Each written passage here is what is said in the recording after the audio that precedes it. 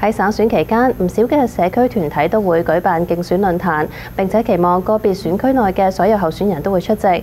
但係有團體就表示，當中有唔少受到邀請嘅候選人都最終缺席，擔心會影響到選民嘅權益。梁家善報導。省選期間，代表溫士角社區中心嘅團體合共舉辦咗9場候選人論壇，邀請所有主要政黨嘅候選人出席。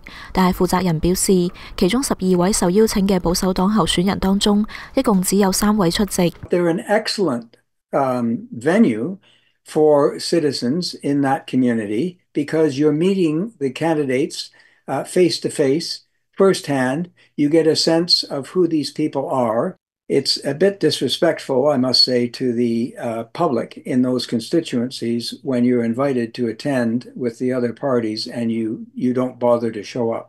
呢啲論壇叫候選人解釋佢哋喺房屋、醫療、經濟、環境等關鍵議題嘅立場，並回答公眾提問。其中喺 Point Grey 社區中心嘅論壇，3個政黨都派員出席，超過350位居民到場。而省府應否批准廢除溫市民選公園局委員會，亦都係論壇上嘅一個重要話題。Certainly, if the mayor wants to run in the next municipal election in 2026 on a platform of eliminating the park board, he can do that. Of course, he can do that.